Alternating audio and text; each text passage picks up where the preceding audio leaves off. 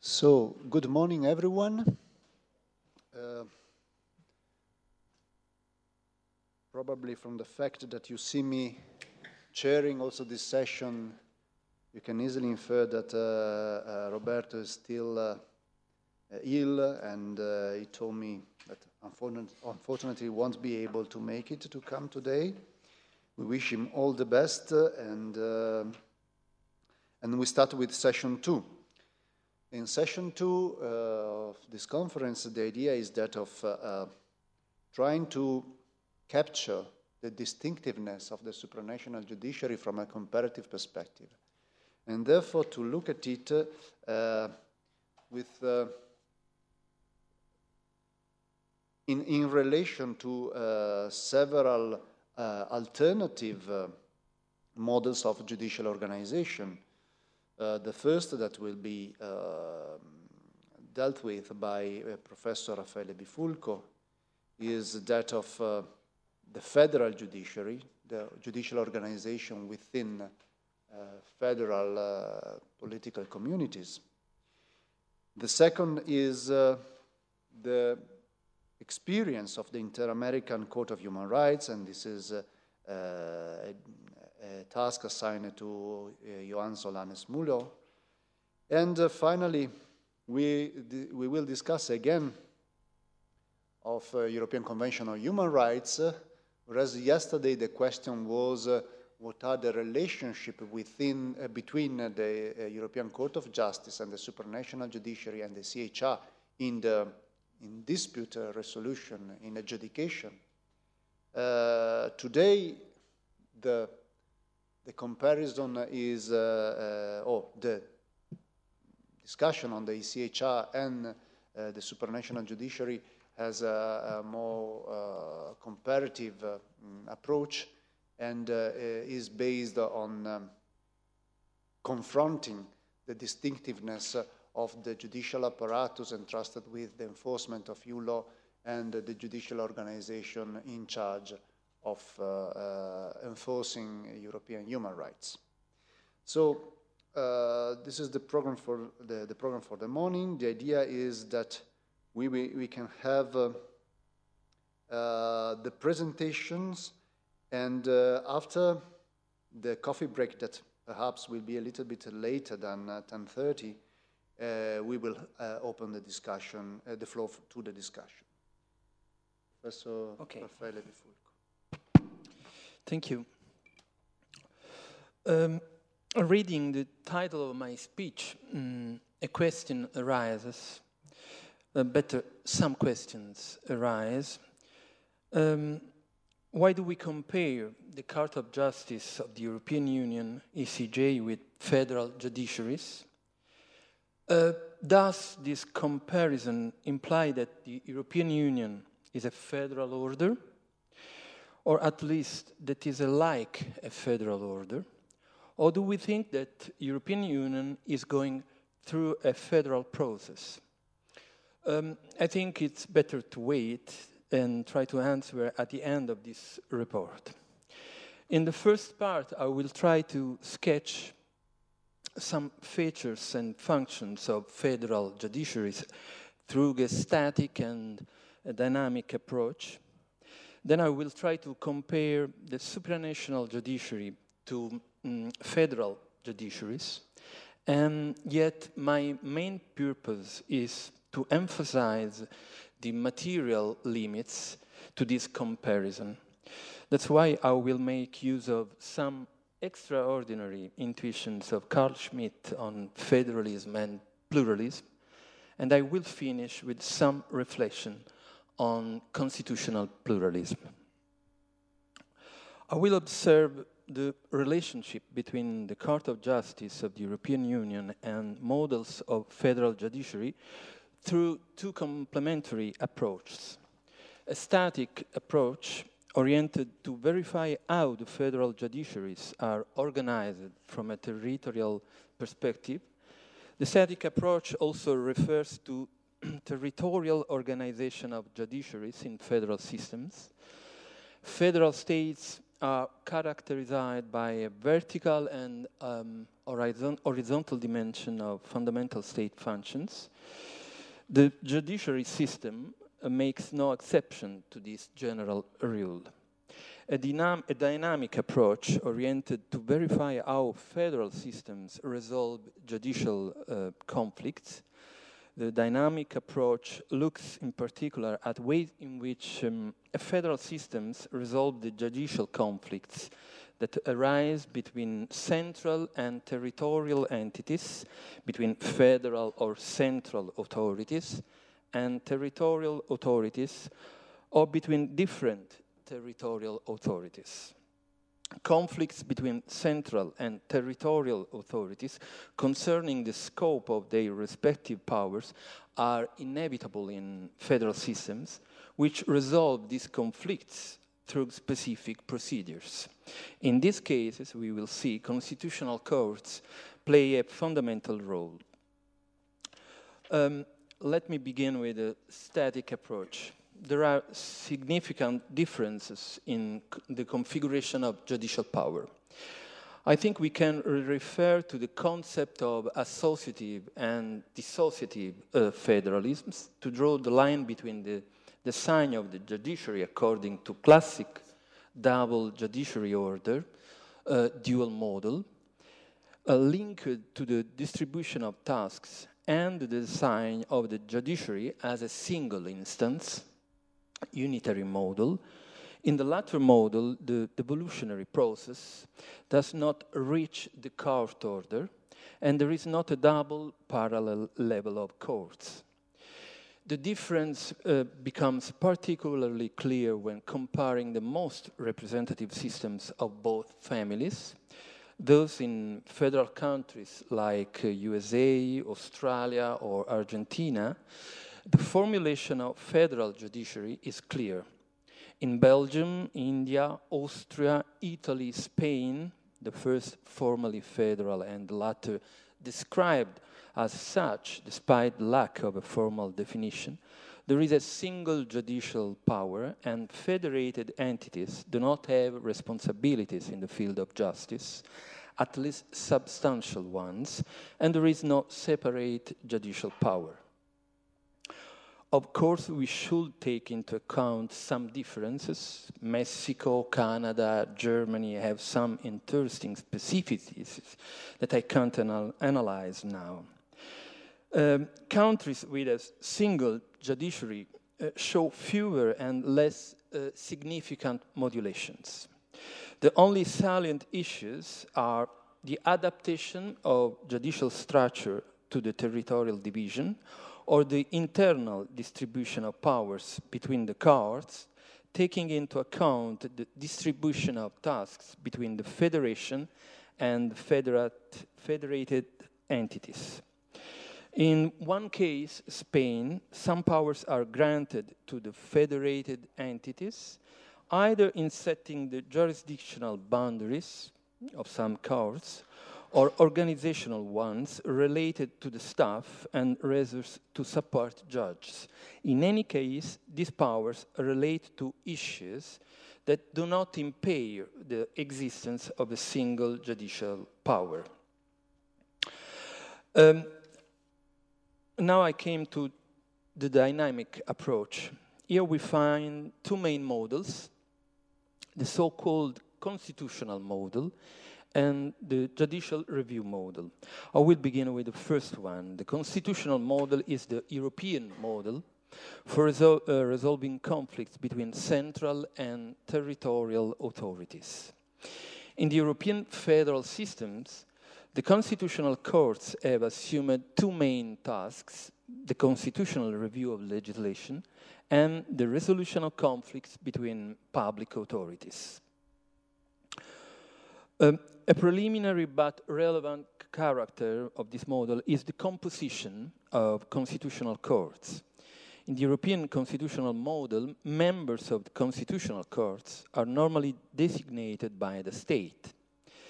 Territorial entities play a minor role in the appointment of the members of the court. with the exception of Bundesrat in Germany and the Senate in Spain. But in the United States, Argentina, Brazil, Mexico, the president appoints the justice of the Supreme Court with the advice or approval of Senate. Similarly, in Australia and Canada, the appointment of judges is within the exclusive branch of the government, Governor General in Council. Only in Switzerland, in contrast to any other federal state, federal judges are appointed by the legislature. From this point of view, the European Union keeps up its international blueprint. Every member state, as we know, appoints one judge, although something is going to change. The Lisbon Treaty established, indeed, the so-called Article 255 panel. The panel is, as we know, composed of 7 members from former national High Court judges and constitutional judges, as well as former ECJ judges. The European Parliament nominates one of the panel members, whereas the president of the Luxembourg Court suggests all the others. All panel members are appointed by the European Council for a term of 4 years, renewable once. The panel has the task, after interviewing the candidates and deliberating in private, to deliver either a favorable or an unfavorable reasoned opinion on the suitability of both first-time candidates and candidates suggested for reappointment by the member states. So far, 7 national candidates for judges at the General Court of the European Union have received negative opinions and were later replaced by their governments. It remains to be seen whether in the future the panel will also veto nomination for the ECJ. However, although the panel 255 has had some positive effects on the selection of judges, it has also been criticized for its wide discretion in setting selection criteria. Some words about the constitutional model.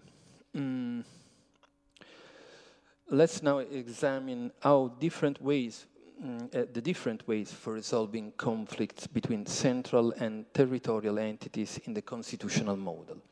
We can mark out 2 proceedings: general procedures for the judicial review and the protection of rights, specific proceedings that may be brought before Constitutional Court.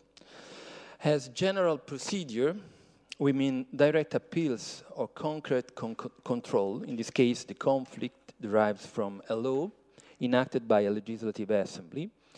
By means of abstract control, Germany, Austria, Spain, Italy after 2001, the central authority challenges the norms of the territorial authorities by lodging appeals of unconstitutionality.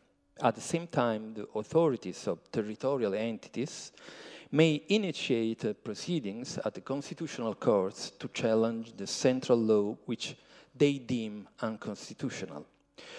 We have something similar in the European Union system, with cases where the applicant, in this case a member state, seeks the annulment for a measure supposedly contrary to European Union law, annulment Article 2063.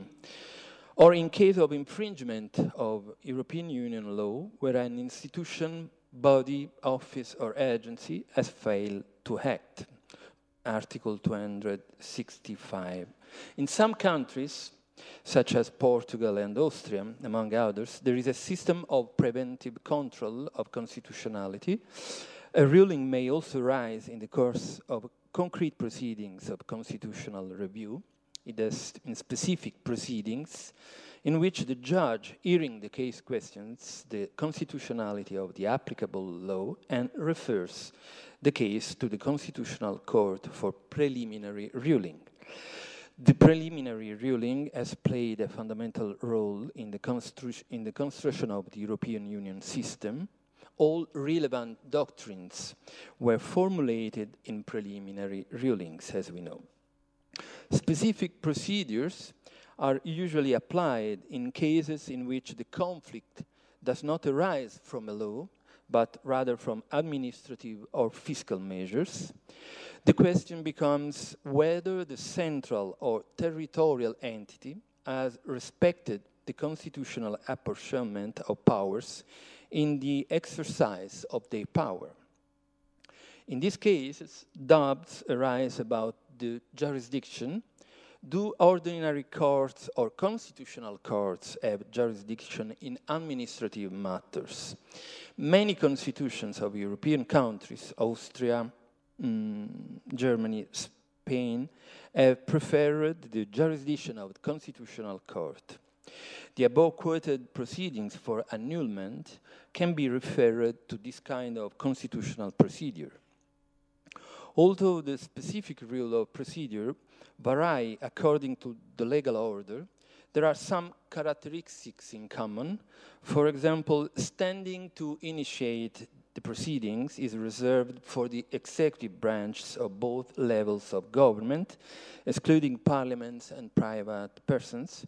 In European law system, proceeding for annulment may be brought either by member state institution or by any natural or legal person if the action relates to measures, in particular a regulation or a decision, adopted by an European Union institution, body or agency and addressed to them. In the end, we have to mention the constitutional complaint proceedings. Sometimes constitutional courts resolve territorial conflicts through proceedings designed to defend, to protect the fundamental rights.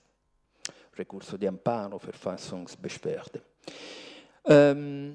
In dissociative federalism, a privileged position is reserved to the central government. We do not find this feature in European Union law. Member state and the European Union institution have the same powers. The judicial review model, just a few words. In countries such as Switzerland, United States or Canada, which do not have a constitutional courts, in the European meaning, which do not have a concentrated system of constitutional jurisdiction, judges in the ordinary courts play an important role in the resolution of conflicts between territorial entities. They can refuse to apply laws which are contrary to the Constitution, including rules that violate constitutional apportionment of powers.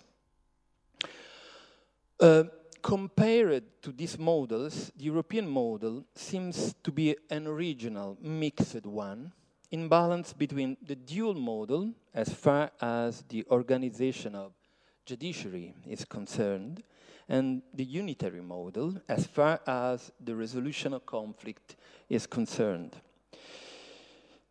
Komarek says quasi-federal judicial system. There are many formal similarities between supranational and federal judiciaries.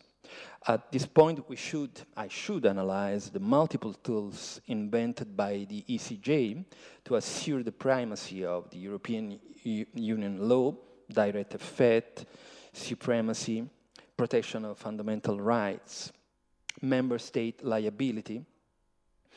In my opinion, the comparison reaches a fundamental limit relating to the nature, to the essence of these systems.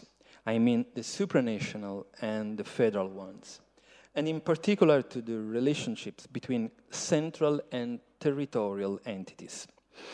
I think there is a fundamental difference between supranational and federal judiciaries, consisting in what I would call the openness of the sovereignty question issue. Whereas the constitutional courts are part of federal systems in which the sovereignty question has been resolved, the ECJ is part of a legal system in which the sovereignty question has not been resolved yet. We should be careful when we speak about federalism and federal state. Actually, we are accustomed to think federalism as a federal state, better as a unitary federal state. Let's add that in present days, the space for new experiences of associative federalism becomes more and more narrow. What we experience are forms of dissociative federalism. Maybe the only real experience of associative federalism is the European one. And yet I'm persuaded that to better understand the European experience, we have to look at the starting periods of classic federal states. For classic federal states, I mean those federal states come into being through the union of pre-existing entities. In my opinion, there are many similarities between classic federalism and European Union. The most important one relates to the sovereignty question.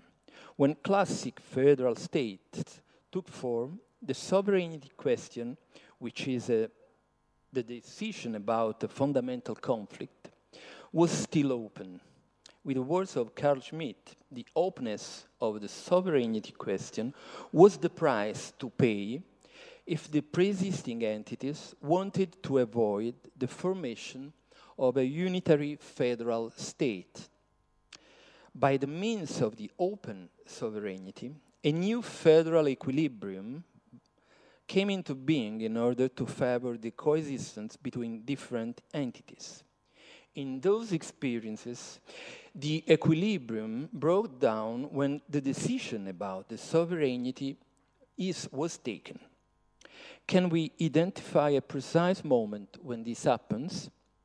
On this subject, I found, as I said, absolutely fascinating the reflection of Carl Schmitt exposed in the last pages of his Verfassungslehre, published in 1928.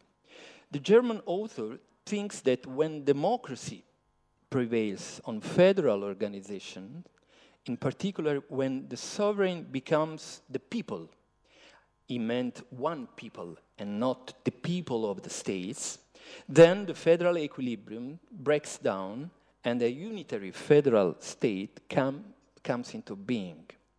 The Germany of the Weimar Republic and the United States in those days were, for Schmitt, examples of this kind of federal states.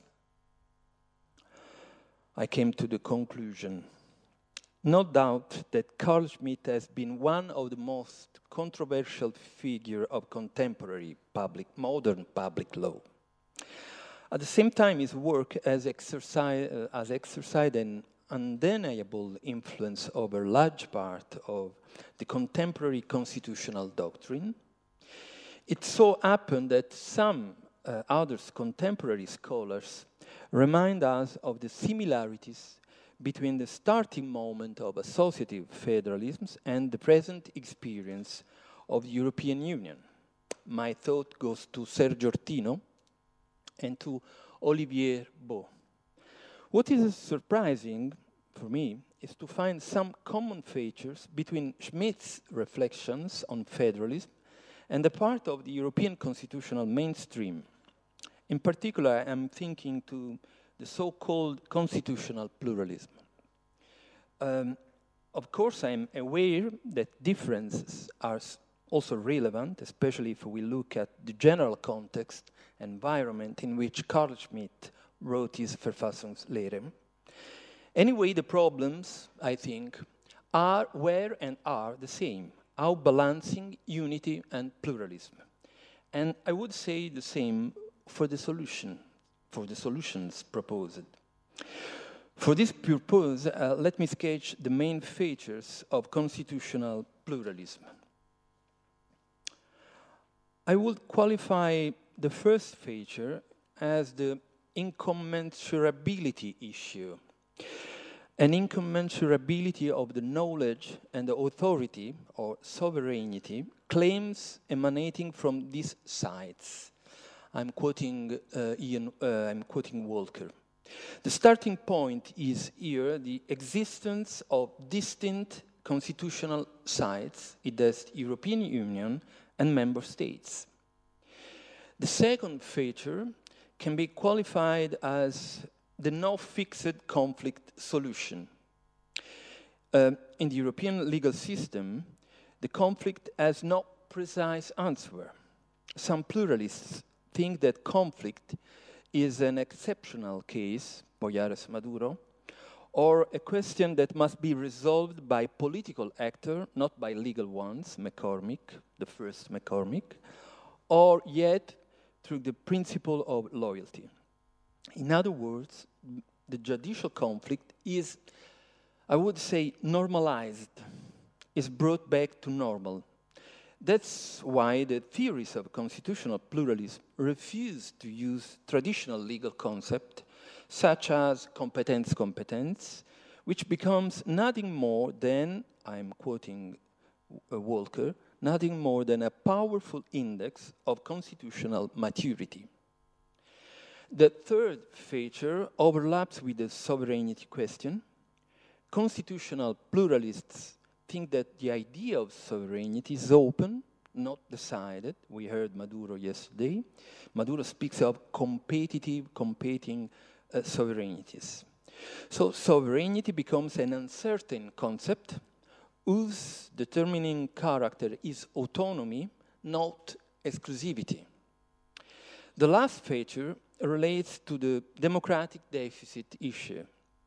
I would say, and I hope not to appear too simplistic in what I'm saying, I'm going to say that the so-called democratic deficit is accepted by pluralists as a matter of fact. Some pluralists wish the deficit overcoming, Poyares Maduro. Some others believe in the, auto-saving capacity of the law. From a broad constitutional perspective, law and politics, I'm quoting, are most aptly conceived of as mutually constitutive and mutually contained, thus challenging the presumption of the credibility, still less of the necessity, of an a priori political community Walker.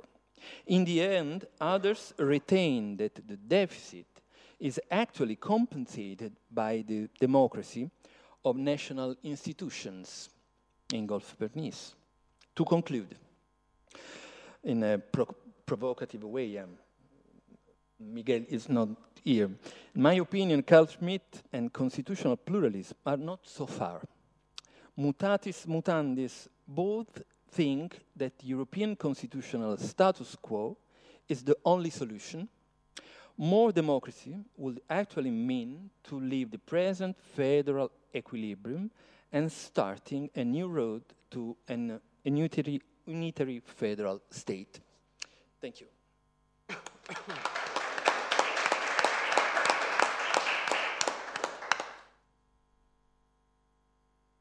Thank you to Raffaele Bifulco for this presentation, and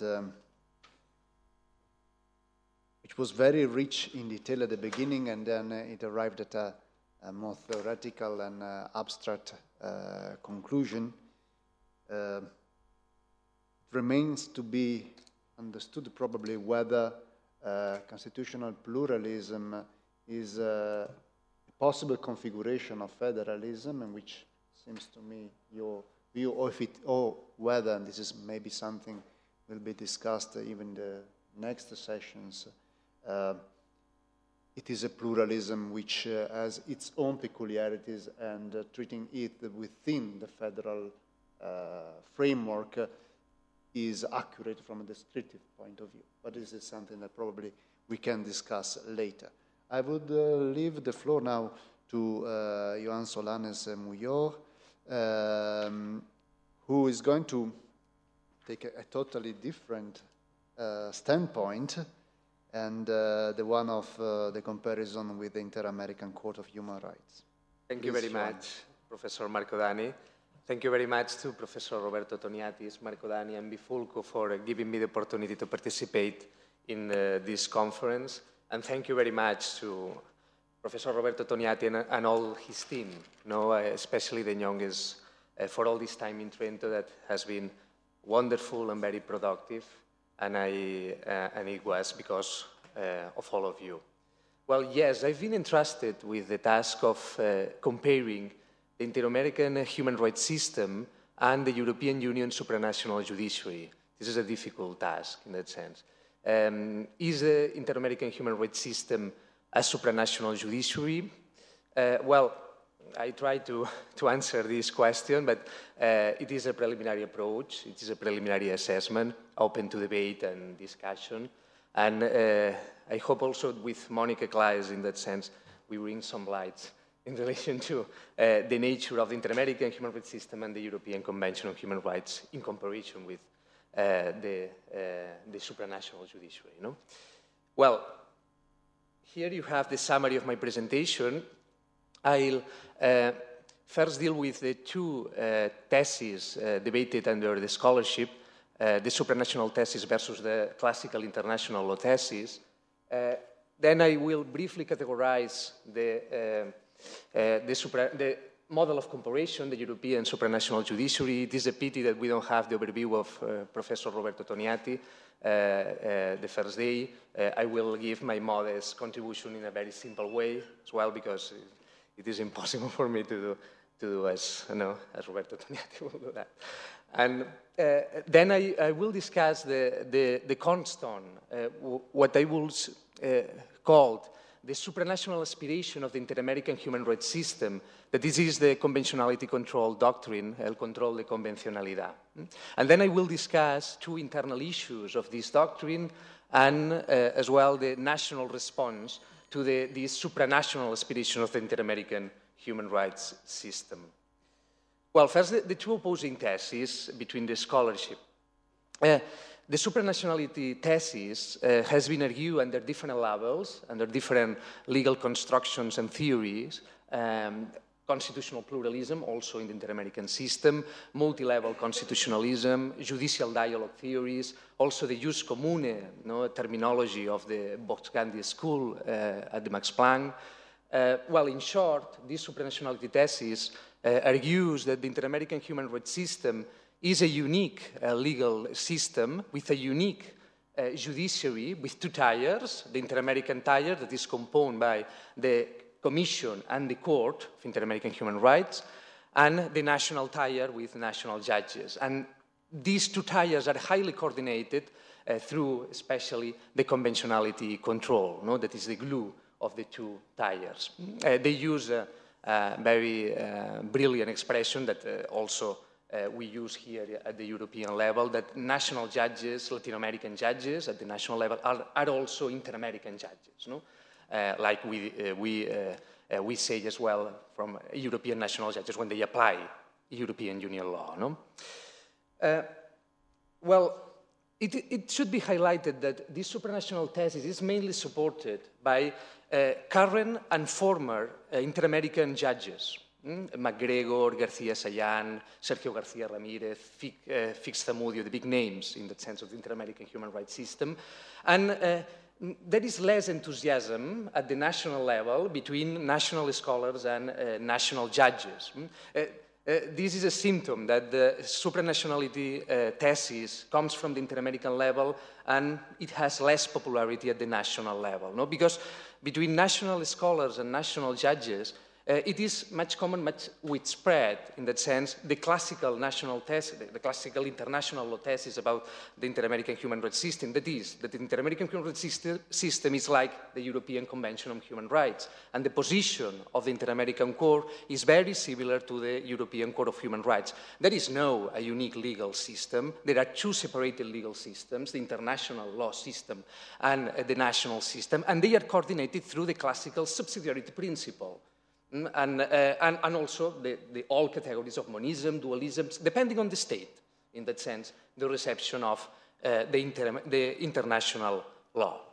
Well, my own thesis is that the Inter-American human rights system is building its supranationality. It's trying to do that, but it's doing that in a context of weak foundations, lack of judicial cooperation mechanisms, and also in a context of national contestation, especially a strong national contestation. And this jeopardizes this supranational aspiration of the Inter-American human rights system. Well, before going into the details of the Inter-American human rights system, let me briefly categorize the model of comparison, but with a very simplistic way in that sense. Well, I think that the concept of supranational judiciary is very related to the concept of supranational legal order. And this is a very unique, singular European phenomenon, I can say, in that sense. No? I think that the supranationality of the European Union legal order is rooted on the specific foundations of the European integration process and the European integration goals. No? That, I think that the paper of Marco Dani is very clear in relation to that. The first phase, no, the goals are a little bit less ambitious. They are building an internal market. Well, it is still ambitious, that. And the second phase is much more than that, is creating a more perfect union, maybe a new constitutional architecture. We can discuss that in that sense. No? But the EU legal order needs this autonomy and effectiveness precisely for safeguarding this European integration process. And the primacy doctrine and the direct effect doctrine and all the language of the ECJ appear as some natural consequence for safeguarding this autonomy and effectiveness. This is the functional approach, no? Like it's saying, calling, or maybe we can root also to the constitutional approach to the European Union legal order. No? But this supranational legal order needs a judiciary whose aim is precisely safeguarding this autonomy and effectiveness of EU law, and the two tiers, the European Union judges and national judges, solved the conflicts between EU law, which in this sense EU law represents the European integration goals, and the national law that represents maybe the diversity, different ways to do the things that can clash with the European integration process. And they solve these conflicts applying the primacy and direct effect through, and this is another characteristic of the supranational judiciary thing, through a formal judicial cooperation mechanisms, very highly developed judicial mechanisms in that sense. And I am not talking about informal mechanisms like networks, formal judicial cooperation mechanisms, and you know very well these formal mechanisms, no? The preliminary reference, that this is the jewel of the crown, no, of the system, but you also have consistent interpretation, the disapplication also mechanism, and then you have a little bit more not so clear judicial cooperation mechanisms, but they are used, the deference proportionality principle, especially in some fields of EU law, in non-discrimination law, that the ECJ gives some deference to the national judges in applying the proportionality principle, maybe can give some clues about the application of this proportionality principle, but the national judges are in charge of applying this proportionality principle, and also the comparative method, that there are a lot of critiques about the use of this comparative method about the ECJ and national judges, but still you can say that they are using this method. Well, returning to the Inter-American human rights system, I will say that the conventionality control, el control de convencionalidad, is the proposal of the Inter-American Court of Human Rights for building the supranationality of the system. This is now a 10-year-old doctrine. It was first declared in 2006 in the case Almonacid Arellano y otros versus Chile, and is still used by the court. This is much more than the old concept or the international law concept of reviewing national law in light of international law. This is much more than that. And this is because this doctrine establishes two elements that are so important. The Inter-American human rights instruments, mainly the American Convention on Human Rights, but also all the instruments that help to interpret the American Convention on Human Rights, especially the American Declaration of Human Rights, but also sectorial human rights treaties. All these human rights instruments are at the top of the national legal sources, and these instruments also apply directly at the national level. The aspirations of the Inter-American Court of Human Rights are pretty clear in that sense. The conventionality control changes, modifies the hierarchy of the national legal sources, and also goes far beyond the mere declaration of international responsibility of in international classical law, no, in that sense. Also, the Inter-American Court of Human Rights has said that not only the states have the duty to apply directly the Inter-American human rights instruments, but also they have to apply ex officio. All the authorities, especially courts, have to apply these mechanisms ex officio. And of course, the Inter-American Court of Human Rights says a precision, the conventionality control must be applied in accordance with the national competence and national procedures established at the national level.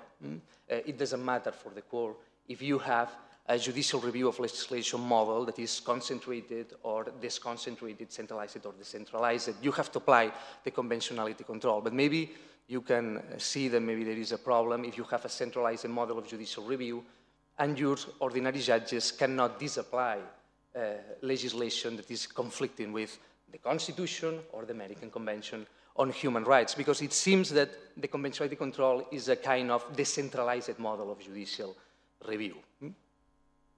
Well, finally, the Inter-American Court of Human Rights formally establishes two judicial cooperation mechanisms, that they are the consistent interpretation and the disapplication mechanisms. Well, the first issue of the conventionality control is that this is built on weak foundations. The Inter-American Court of Human Rights has not developed the special foundations like the ECJ for primacy and direct effect doctrines, because maybe it's not able to do that. The Inter-American human rights system is, after all, a human rights protection system. It's not an integration process. And then the Inter-American Court of Human Rights has relied on classical international law arguments. The Vienna Convention on the law of the treaties, Article 26, the Pacta Sunt Servanda, classical Pacta Sunt Servanda, Article 27 and 31, you cannot invoke internal law for justifying breaching an international law, or the bona fide ou effet utile principles, classical international law arguments. Also has relied the Inter-American Court of Human Rights on Article 1 and 2 of the American Convention on Human Rights. These are two broad articles, but Article 2 is especially powerful.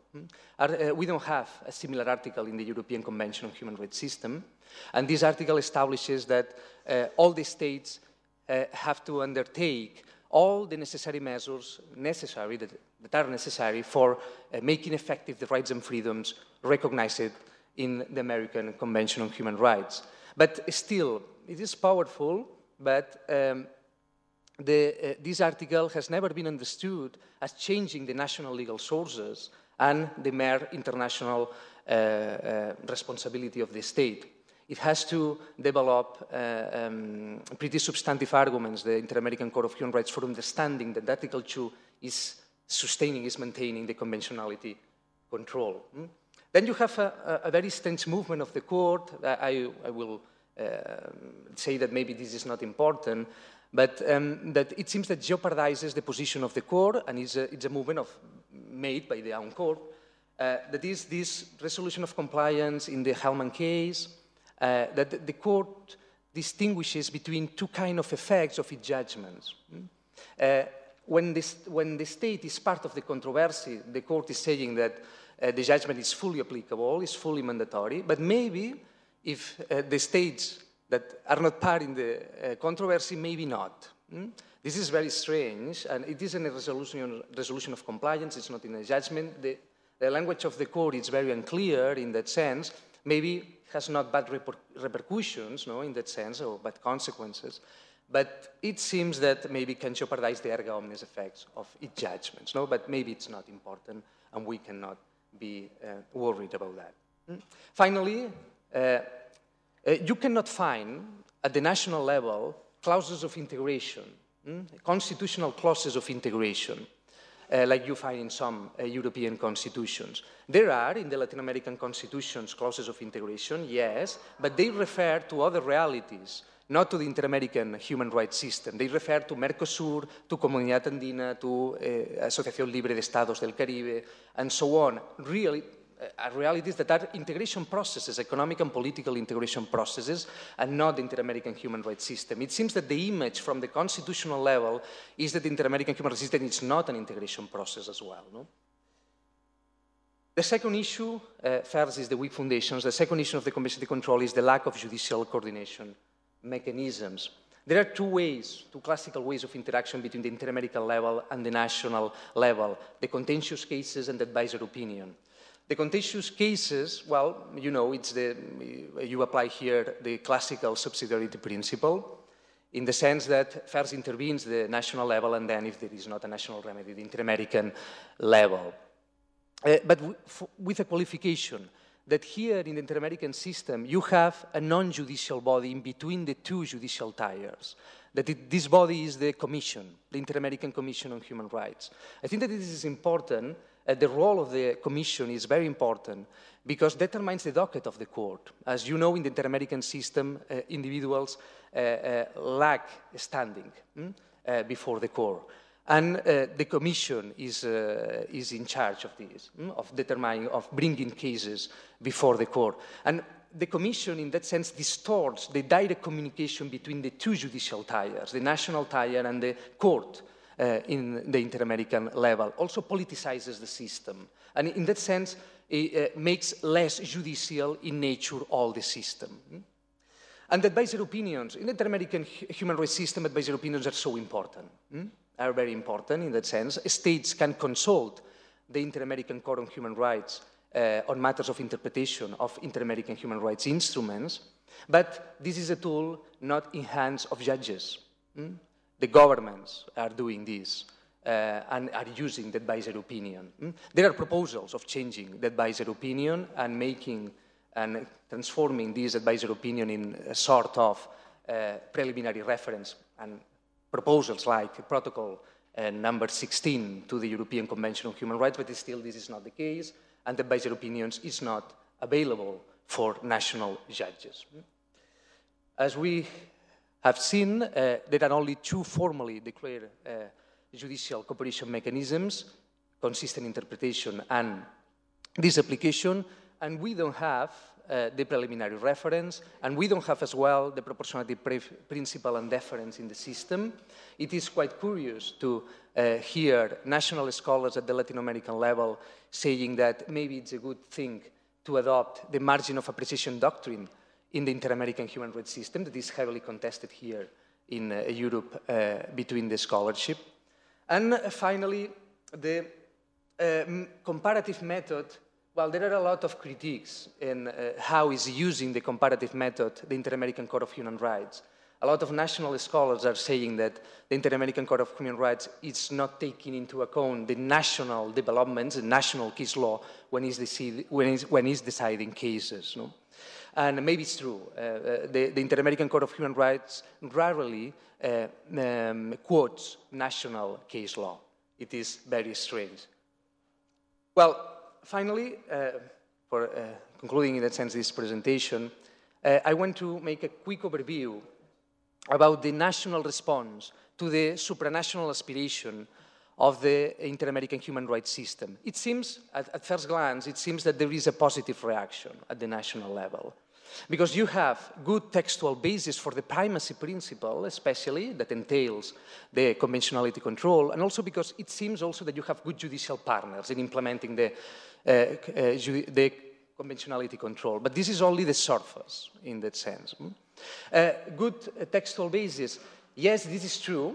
The so-called Latin American neo-constitutionalism, well, gives a special status to human rights treaties, if you compare with ordinary or other international treaties, but still you have huge difference between the national constitutions in Latin America in relation with the rank of the human rights treaties. In some countries, these treaties rank as constitutional, in other ones rank as supralegal, and other rank as legal. And you can see, about in relation to the states that rank as legal, here you have the Commonwealth, the Commonwealth states. This is another problem of the human rights system, like also here in Europe, is dealing, the inter-American human rights system is dealing with different legal cultures, no, in that sense, and this is always difficult to manage. You have in the system civil law systems, you have a mixture of civil law, common law systems, and you have more pure common law systems, and also you have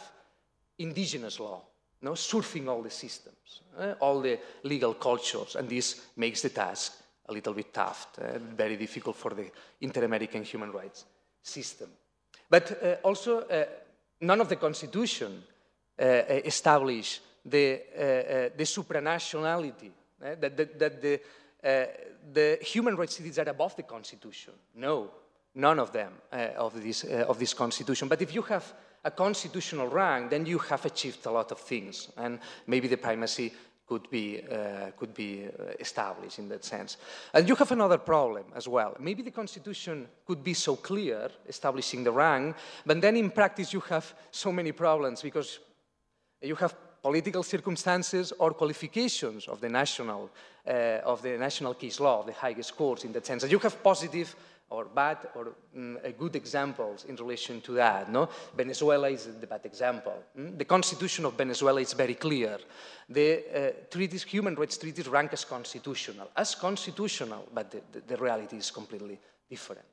And then you have positive examples like Peru. No? In Peru, the human rights treaties rank as supralegal, but the Constitutional Court of Peru has stated that it ranks as constitutional. You have a good constitutional court from the inter-American human rights perspective, no? In that sense.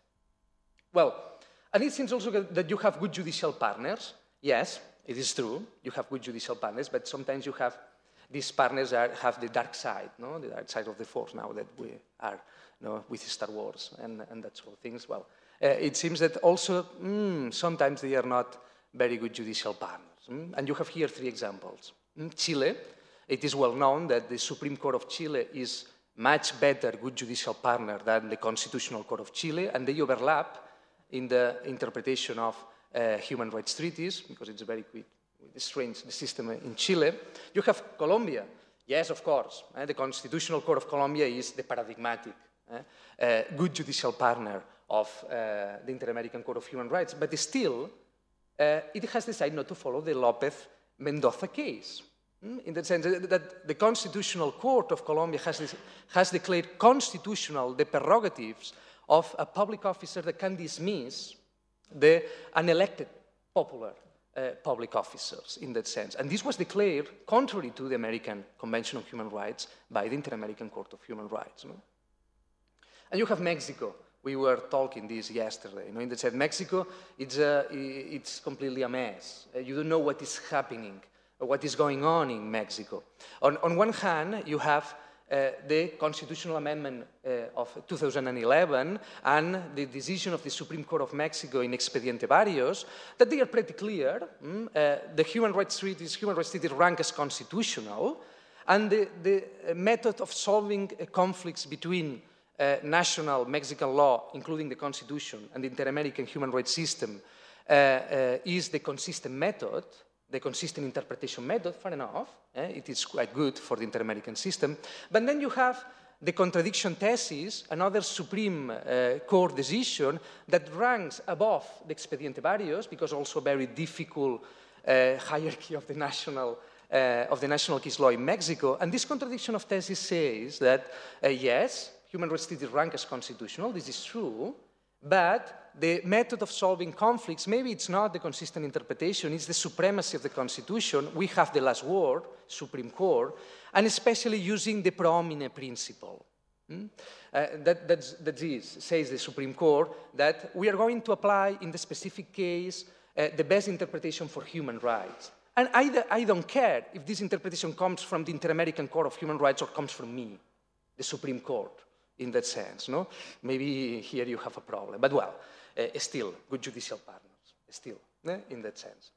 But along with this, you have a strong and explicit national judicial contestation from high courts, and a very strong national contestation. And here you have the most serious cases. You have Brazil. There is an open war between the Inter-American Court of Human Rights and the Supreme Court of Brazil in relation to the amnesty cases. And also more problematic is that in Brazil there is a general ignorance about the Inter-American Court of Human Rights judgments, and this is very well known between the scholarship in that sense. We told this with Roberto Caldas, that is the Inter-American judge appointed by Brazil, or appointed or proposed and then appointed by the Assembly of the States, of the Organization of the States of American States. And he said that maybe also there is a problem in Brazil, that you have a problem of communication, of the language, no, in that sense, because Inter-American human rights system, the working language is Spanish, and Brazil, as you know, the Portuguese is the first language. And then he said that maybe this was a problem as well, no? Then you have the Dominican Republic.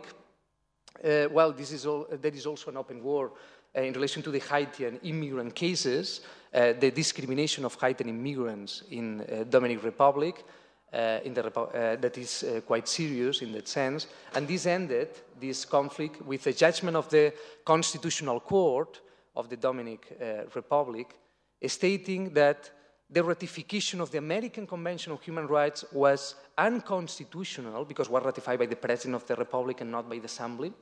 And then, and therefore, the effects of the jurisdiction of the Inter-American Court of Human Rights is without effects in the Dominican Republic.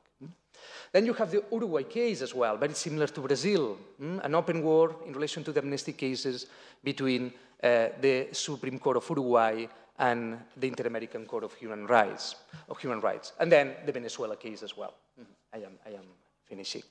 The Venezuela case, as you know, there are a lot of conflicts in relation to the independency, the situation of the dependency of the judiciary in Venezuela. And finally, it comes the withdrawal of Venezuela in 2012. Then you have also a state's contestation, not the national courts are not protagonists of that. You have the Boyce case, the Yatama case in Nicaragua, Barbados, and Trinidad and Tobago as well. But I am not going into the details of this, but also more national contestation against the Inter-American Court. And also you have finally the last issue, that is we don't know exactly what is going on at the lower level with the lower courts.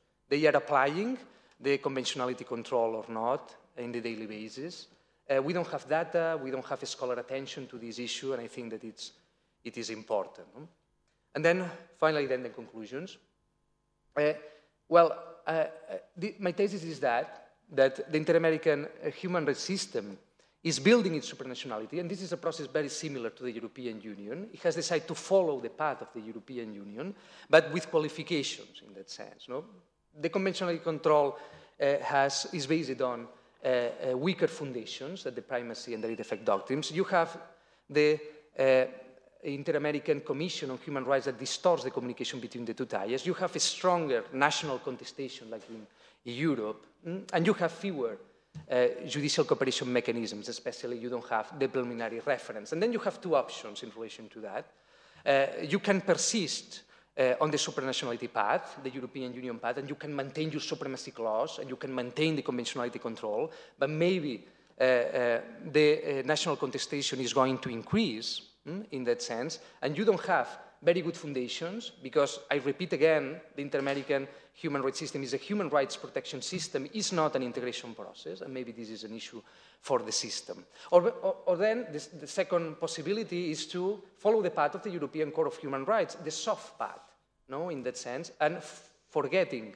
the supranationality clause, forgetting the conventionality control, and adopt a more classical way of interaction between the national level and the Inter-American level, based on the subsidiarity principle and more leeway, more deference in that sense to the national players. No? And it's quite successful, the way that the European Court of Human Rights has used this more relaxed way to approach the national judges and not stating a supranational clause like the conventionality control, the primacy principles and direct effect at the European Union level. No? Thanks very much.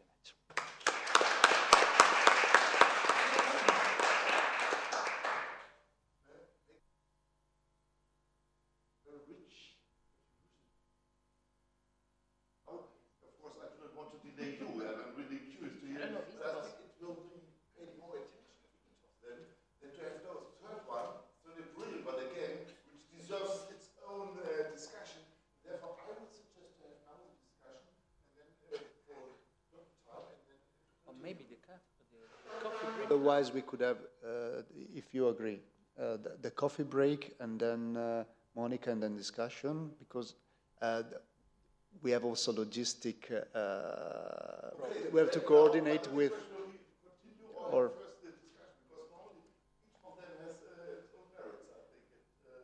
maybe it's important also the Monica Claes contribution about also the Inter-American and the European Convention to go first. I think it's better to go with Monica and after the break having the discussion. Sorry, but we have to keep into consideration several variables from the logistic point of view also. Monica. Oh, sorry. Okay, thank you. And in a sense, it does make sense to immediately continue because, well, first of all, my thanks also to the organizers of this event, Roberto, who I wish all the best, Marco Dani and Raffaele Bifulco. Thank you for continuing this debate on supranational judiciary, and especially also for pushing me into a new direction, pushing me outside my zone of comfort into ECHR law. And then I immediately have a confession to make. I'm not an ECHR lawyer. So it was very good to be pushed in that direction and to rethink some of the things I thought I knew and understood. Plus, I must say, I have been wanting to go back to ECHR law, if not only after Opinion 213, which increased my sympathy with Strasbourg. In any case, so the bottom line of my intervention is also that the Strasbourg court has been remarkably successful in involving national courts without the use of the so-called constitutionalizing doctrines that the ECJ has used. But before I continue and zoom in on the ECHR, I would like to say a few words about this idea of the EU judiciary as a supranational judiciary. And of course, we have not had the introduction by Roberto, and I was not here for the introduction of yesterday, so maybe what I say makes no sense anymore after that. But I would just like to say a few words about that and critique a bit the use of this concept of the EU supranational judiciary that also includes national courts. And I can understand where it comes from. Article 19 of the TEU also mentions national courts as part of the EU judiciary. But I would prefer to continue to refer this simply as the EU judiciary as a composite or mixed judiciary consisting of a supranational court, the ECJ, maybe very old-fashioned, and the national courts as national courts, but having an EU mandate. So to a certain extent, they have a mandate under EU law, but they remain national courts. They remain agents of the state, but they have to give effect to that mandate, and to a certain extent, they have internalized it. So if you permit, I will continue to refer to the whole system as the EU judicial system. Now, this EU judicial system, and before I look at the ECHR and how it contrasts with the EU judicial system, just to refresh our memory, what are we talking about? What is special about the EU judicial system? And we, of course, know the narrative. So the ECJ, using the doctrines of direct effect and primacy of EU law, and using the preliminary reference procedure, has developed this EU mandate for national courts, and the national courts have by and large accepted it. We know the drill, so at least doctrinally they have to a large extent accepted it. And the narrative then also is that the story goes that the ECJ has been the most successful and effective international court, most successful in enforcing and upholding its laws. So it is the supranational court par excellence of the supranational organization par excellence. And then between brackets, some thoughts about supranationalism, and I had this short beginning of a discussion with Jan about the concept of supranationalism. What is supranationalism? And in the paper, I will develop this a bit further. Is it a quantitative or a qualitative characteristic of an organization? Probably both. And I have always considered most useful in this respect the old Joseph Weiler, he's not that old, but the article is an old article. So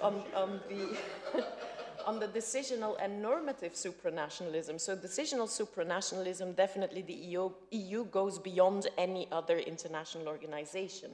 So it has an enormous legislative capacity, QMV in many areas, detailed legislation that changes and that deeply integrates into domestic legal orders, changes policies, etc. So there's no parallel to that in any international organization.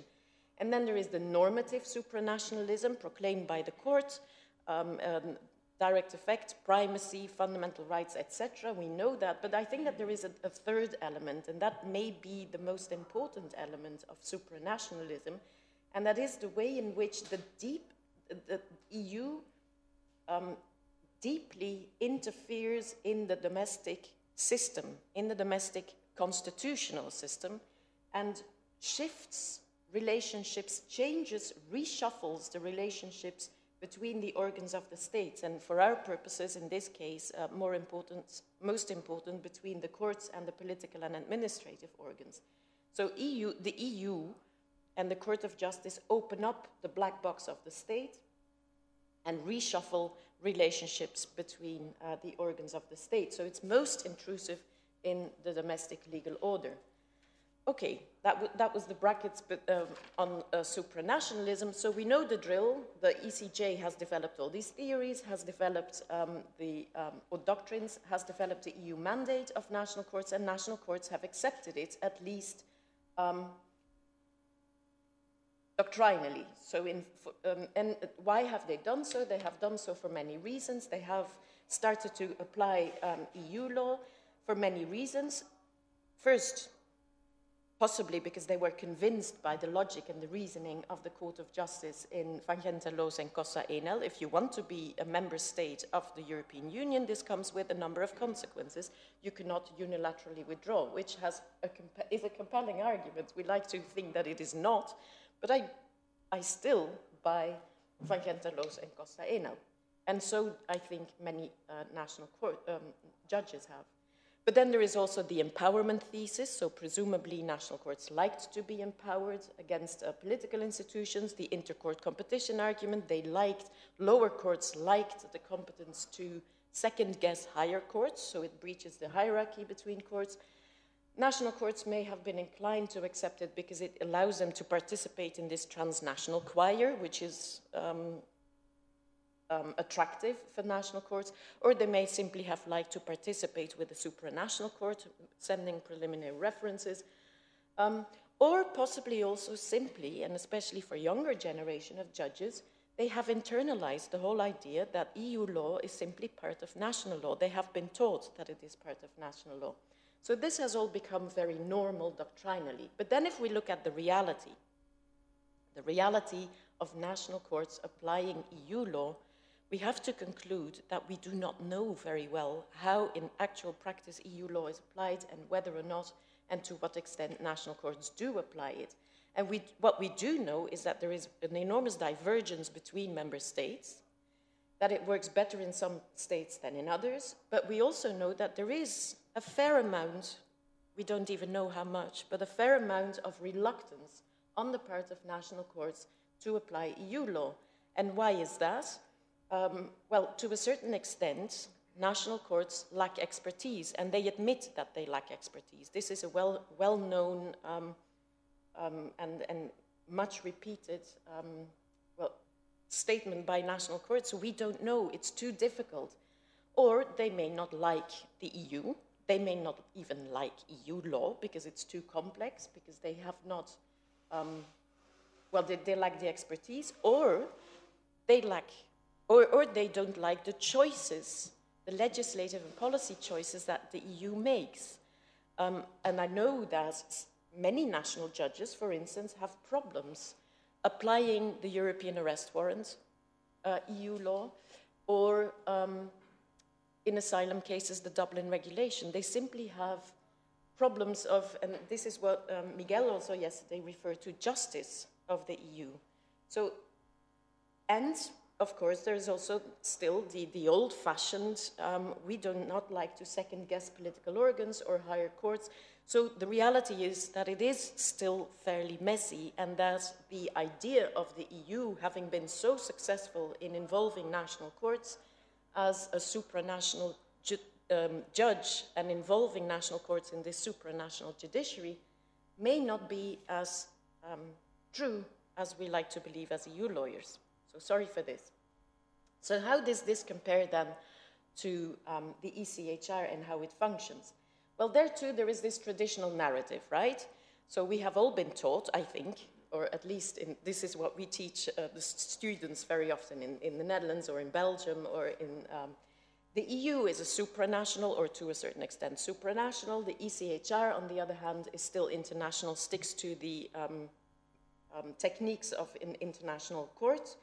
And secondly, also domestically, for domestic courts, there is a difference. So whether they apply EU law or ECHR law, there's a different register that opens in both cases. And yet, and here I confirm what Joan said, in practice, in many countries, and I know that, again, there is a diversity between countries, so the countries that I'm referring to mostly now is Belgium, the Netherlands, but also the UK, to a certain extent Spain, but also other countries, less so Italy. But in those countries, national courts make a habit of referring to the case law of the Court of Strasbourg, make a habit of including ECHR law in their judicial practice, and very often follow the case law of the Strasbourg court, even sometimes when they do not like the decisions of the Strasbourg court, if they disagree with them, and if it leads them to the difficult situation that they have to second-guess national legislation, political actors, and choices of the legislature. So how come? Why is this? Why, or can it indeed be that the Strasbourg court has been as successful as the Court of Justice in Luxembourg in convincing national courts to apply their law absent the doctrines of direct effect, primacy, etc.? So can it be true that to a certain extent, in some countries, the ECHR is as effective domestically as EU law? Okay, so let's test this hypothesis. Now first, so on the place of the ECHR as a supranational court. This contrasts with what I just said. We have been taught that the EU is supranational, the ECHR is international, but when the Strasbourg court celebrated its 60th anniversary, it referred to itself as the first supranational court in Europe. And indeed, the court, obviously, its decisions are binding, it has compulsory jurisdiction. Contracting parties have chosen to subject themselves to the decisions of the court. In that sense, they have limited their sovereignty, self-limited their sovereignty.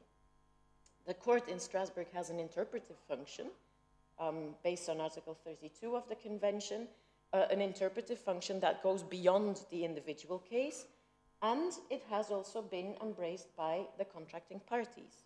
So to a certain extent, you can say that the Strasbourg court is a supranational court.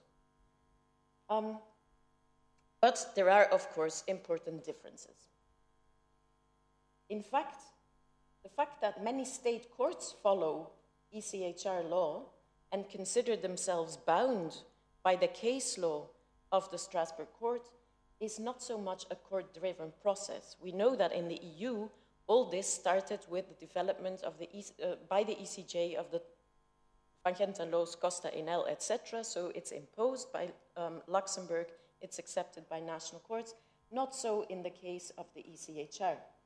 So in the case of the ECHR, there is no obligation imposed on the courts to follow the case law of the Strasbourg court.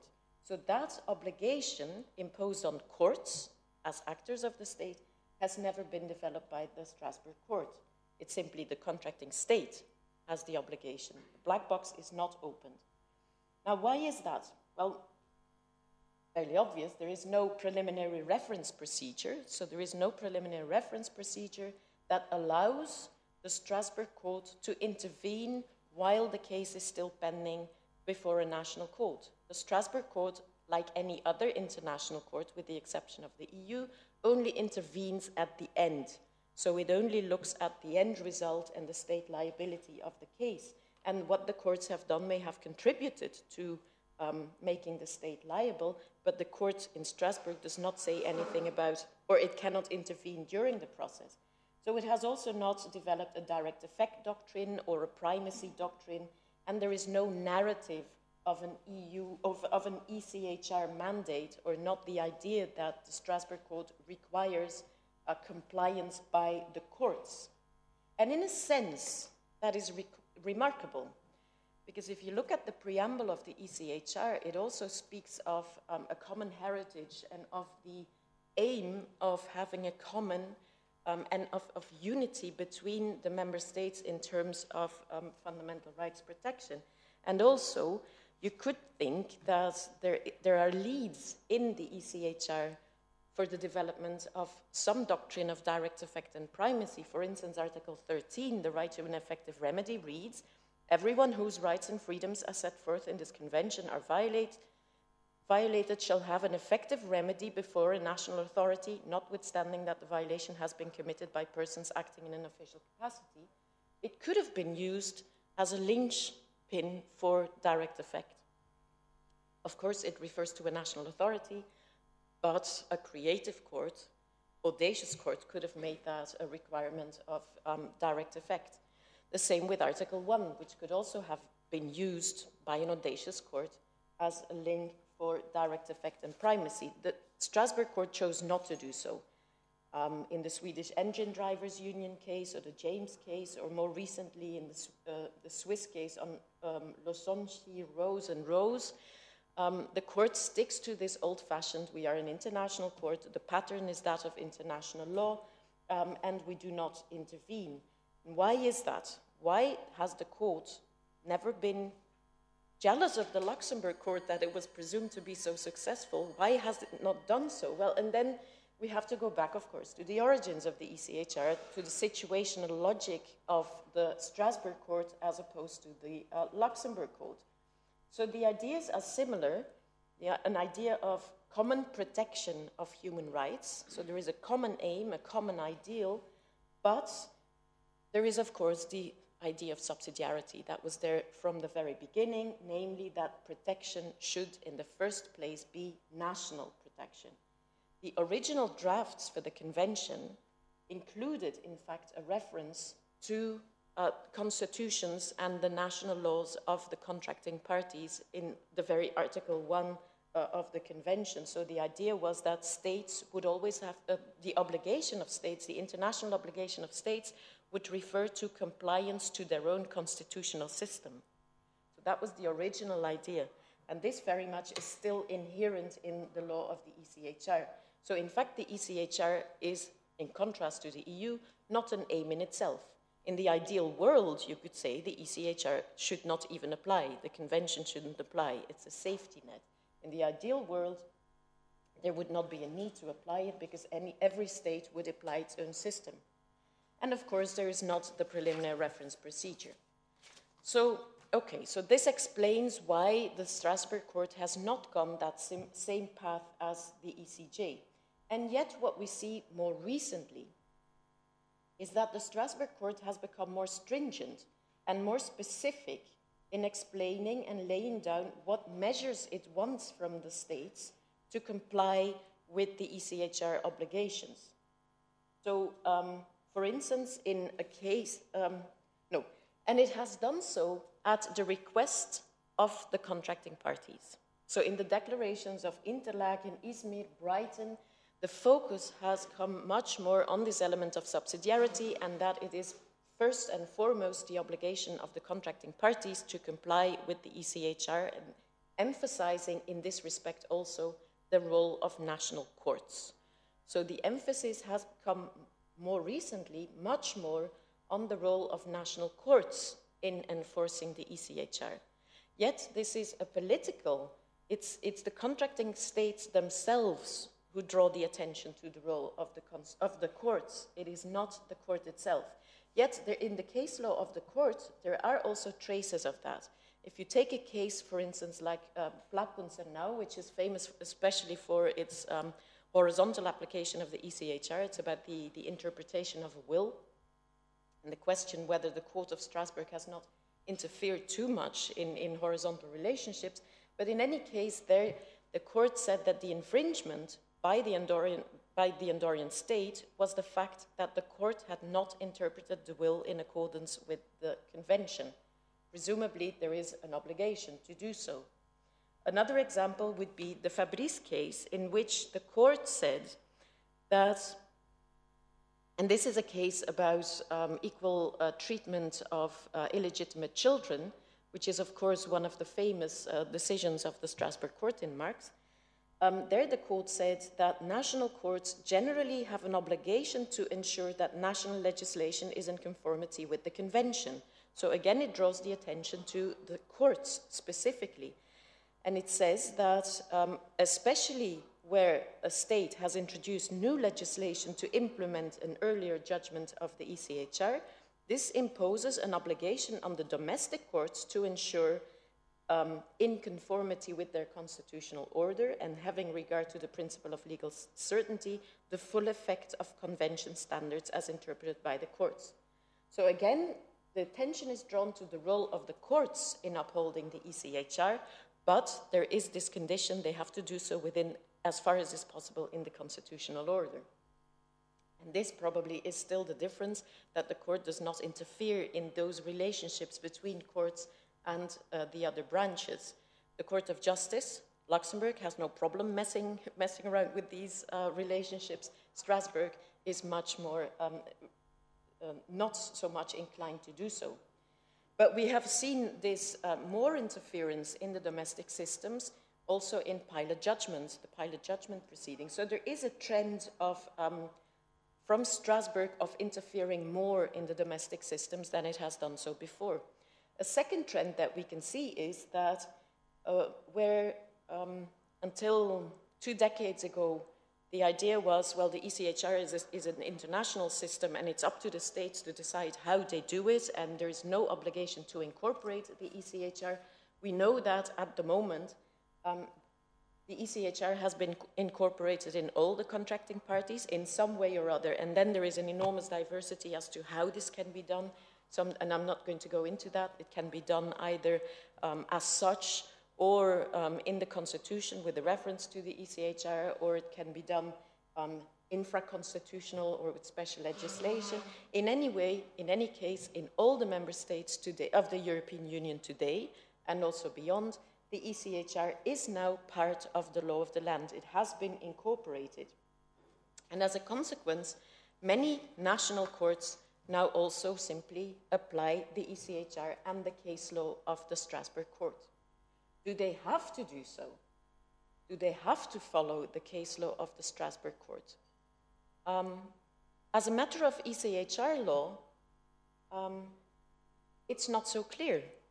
It's not so clear that they do have to follow that. There is an obligation still. The obligation is an obligation of result. So if they do not follow the case law of the Strasbourg court, they may contribute to making their state liable in Strasbourg. But there is no independent obligation on the basis of the ECHR to apply ECHR law and to follow the case law of the Strasbourg court. So courts may sometimes disagree with outcomes of the Strasbourg system. They may disagree with decisions of the Strasbourg court. So what can they do in that case? What if they do not follow the decisions of the Strasbourg court? Well, of course, they can then contribute to a violation by the state of the ECHR, which may lead to cases being brought to Strasbourg, etc. However, and this is something that Nicholas Brazza, so the previous UK judge in the Strasbourg court, said. He says this, and I think it's important, so I will quote him. I believe that it is right and healthy that national courts should continue to feel free to criticize Strasbourg judgments where those judgments have applied principles which are unclear or inconsistent, or where they have misunderstood national law practices. But I also believe that it is important that the superior national courts should, as put in the Horncastle judgment, on the rare occasions when they have concerns as to whether a decision of the Strasbourg court sufficiently appreciates domestic process, decline to follow the Strasbourg court and give reasons for adopting this course. This has happened, of course, in the El Kavaji case, and it has led the Strasbourg court to change its position. So this, in fact, is an expression of the fact that national courts may disagree. They may not follow the Strasbourg case law. That in itself is not the violation, but may contribute to a violation by the state. And that, of course, contrasts with the situation in EU law. If in EU law, a court disagrees with the Luxembourg court and chooses not to follow it, that in itself is already a violation of EU law. Now, I still have to think about what this means in terms of our theory of constitutional pluralism, but I think that it means that Strasbourg court allows for much more constitutional pluralism, or that it is inherent in the whole system. Okay. Now, recently, I'm not going to say anything about Protocol 16, but Protocol 16 might introduce an advisory opinion procedure, so which resembles the preliminary reference procedure. I am not so convinced that Protocol 16 is the way to go for all states, but it may well be the way to go for some states. So it depends on what you want to achieve. It may help courts, national courts that are still in need of looking for legitimacy to second-guess legislatures. So in some states with a weak judiciary and a weak tradition in fundamental rights, it may be a good instrument to make the ECHR more effective, but on the other hand, it may also invite the Strasbourg court to meddle much more in domestic issues, and it turns the subsidiarity principle upside down. So let's wait and see where that system goes. But a final point that I want to make, and I will come to a conclusion. The final point that I want to make is this. So we see that there are some resemblances in the sense, I think that the similarities between the ECHR and the EU as they apply in practice are most seen on the ground, on the work floor, so where the judges are sitting and deciding a case. I think in many countries and in many cases, they treat the ECHR and EU law in a similar way. They follow the case law of both courts in a very similar way, and the difference between supranational EU law and international ECHR law may not be so big. So to a certain extent, I think that there is some truth in this hypothesis that the ECHR, with its soft ways, has been as successful, or maybe even more successful, than the ECJ of convincing national courts to follow its case law. And that, of course, is a very interesting and intriguing thought. And I think that there is a need for more research, both doctrinally and empirically, and also sociologically, as to how that functions. Where is the allegiance of national courts? Do they make a difference between compliance with EU law and with ECHR law? And what does it mean for the legitimacy of a supranational court? But one final point my absolute final point then is the following, and that is the interesting difference that I see between the way in which both courts seek or partner with national courts. So their PR. The PR of both courts in seeking this partnership with national courts is very, very different. We know that it is different in the sense that in EU law it's direct effect primacy, so top-down, whereas in Strasbourg they wait more for what comes from the national courts, but it's also in the more subtle, in the practicalities. Compare the website of the European Court of Justice with that of the European Court in Strasbourg. Strasbourg makes a point of making its case law accessible, usable for national courts. They have these fact sheets where they give the national courts all the information that they need on the current state of the art on certain issues. They provide training for judges. They have this annual opening of the year with dialogue with judges.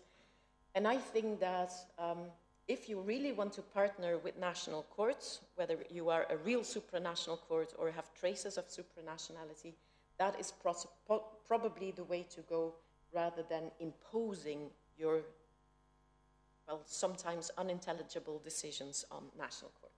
Okay, I will end here.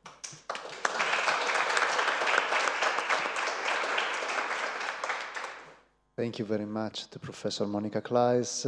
There's plenty of issues for a rich discussion. My suggestion is that we have a break of 20 minutes to reconvene at 11:35, and we'll have, I think, sufficient time for elaborating and discussing the topics emerged in the session. Thank you.